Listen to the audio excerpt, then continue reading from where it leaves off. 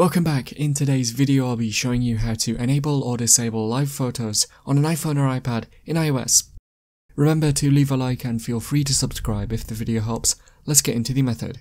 To turn on or turn off live photos, open the camera app first and then find the circle icon for live photos, which should be either in the top left if you're in landscape mode or in the top right if in portrait. All you need to do is tap on it to turn it on or off. If it is off, it will have a line through it. And so that is how to enable or disable live photos on an iPhone or iPad in iOS.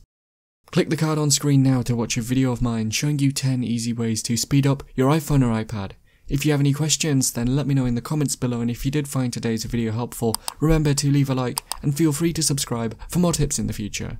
Be sure to stick around to see some of my other videos that you might be interested in.